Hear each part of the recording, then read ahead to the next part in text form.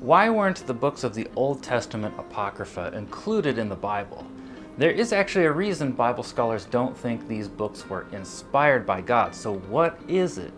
Take a look at this verse from the Book of Tobit. For almsgiving saves from death and purges away every sin. Those who give alms will enjoy a full life. Tobit 12:9. The Old Testament consistently taught that the way to heaven was by faith in God, loyalty.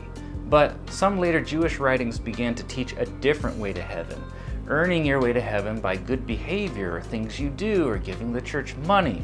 So it actually contradicted the Bible's original message, and that made it suspicious to some.